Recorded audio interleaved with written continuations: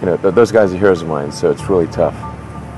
I wish they would come and visit and see the hardware that we're doing here. And I think that would change their mind. Breaking free of Earth's gravity turns out to be a lot simpler than breaking free of the regulatory state. 2023 is here, but SpaceX's orbital journey is still troubled by an ancient issue known as the FAA. Let's dive into it further in today's episode of MetaTech.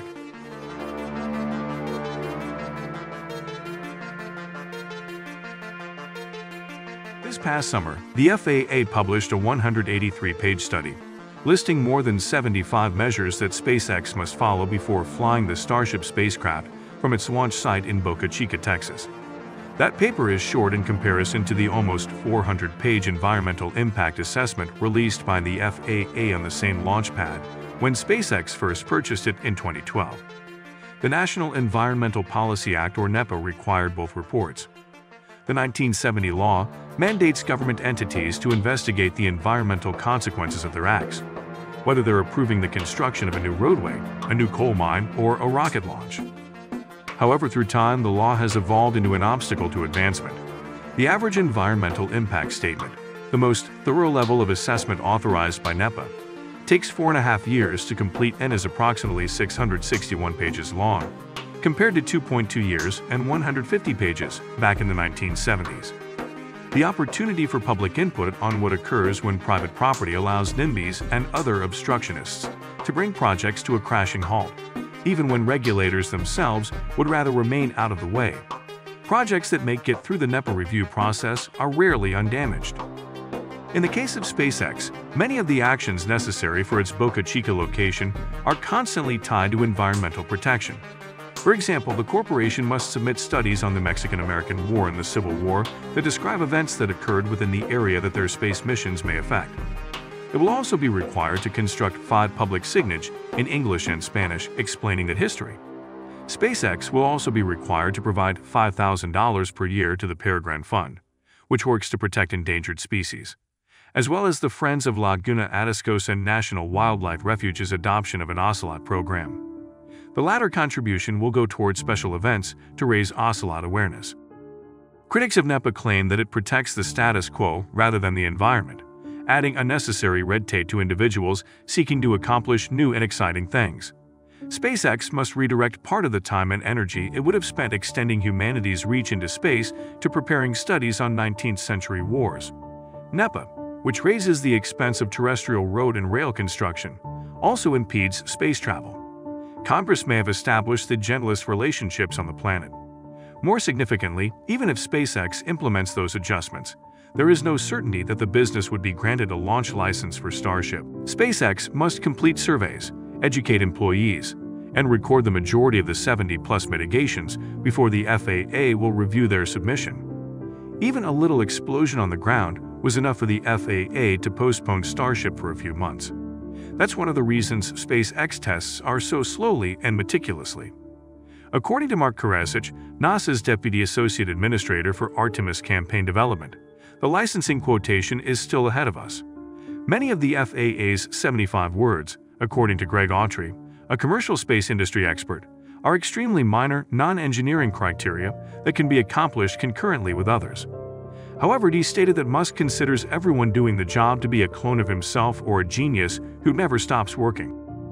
Professor of Engineering Systems at the Massachusetts Institute of Technology Oliver Dweck also expressed doubt that SpaceX could complete all of this work in just a few months. If everything is completed and the FAA is still not satisfied, will SpaceX still receive a launch license? No one can know for sure. That's why Elon Musk has said these FAA rocket launch regulations are broken. He tweeted, quote, "Unlike its aircraft division, which is fine, the FAA space division has a fundamentally broken regulatory structure. Their rules are meant for a handful of expendable launches per year from a few government facilities. Under those rules, humanity will never get to Mars." End quote. This means that the FAA's requirements for space launches and rocket testing are out of date. The complicated procedure is intended to enforce safety requirements from the days when rockets were launched only a few times a year, rather than an aggressive program like SpaceX's Starship. It was expected that things might go wrong because it was a test, but the FAA does not see it that way. That's why Musk claims the existing standards were designed for a few disposable launches, as an expendable rocket would never have a landing problem in testing because they don't land at all. Instead of accepting that the Fireball was a successful test that provided data for SpaceX to enhance the design and operating procedures, current standards oblige them to regard it as an accident that must be investigated. What this demonstrates about the FAA is that politicians and the bureaucracy itself require reform. Technology advances quickly, and we need the agency to execute the task that voters and their representatives assign to them. It is designed to ensure the safety of air operations and should not be mired in regulatory and legal mud. Even on subjects for which Congress delegated full authority to the agency, there is a culture of meticulous deliberation that needs to be tempered with common sense. It is usual for government regulators of all types to be behind the times and the hassle to work with, so this isn't a problem that the FAA deals with solely. Much of it isn't the responsibility of any single administrator, regulator, lawyer, or official. They're all trapped in a broken system that prevents the agency from doing its job. This would not be a big deal if it were all minor. However, modern technology saves everything. When we can't save time and energy with new technologies because old heads at the federal government is bogged down by a slew of contradictory and out-of-date policies, real people suffer needlessly. Perhaps Congress could enact legislation to establish a common-sense department, and each regulatory agency that regulates businesses and hobbyists could contact that department to have the terrible and obsolete rules immediately reviewed. This department can be given the authority to issue a temporary rule change in any case where they perceive a lack of common sense. And those interim regulations are in effect until the normal regulatory process can integrate the adjustment. If something like that is possible, space corporations will be able to get things done, and the public will be safer as a result. We recently came across an interesting tweet on Twitter that made us ponder a bit. Zafad was who tweeted, and we quote, "Other countries would give an arm and a leg to have a company that's as disruptive and as ambitious as SpaceX. I'm not saying skirt the rules, but government agencies should show some excitement at what's about to happen. Be eager to participate in once-in-a-generation events." And to admit, this pretty much wraps it up for today's episode. Hopefully you all enjoyed today's vid. Don't forget to share your ideas in the comments section below. We'd love to hear your input on this matter, and we'll be responding to a lot of your comments. Before we wrap up, it would mean the world to us if you all pounded the like and subscribe button.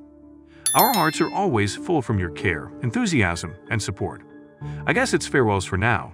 Till the next video drop, you all take care.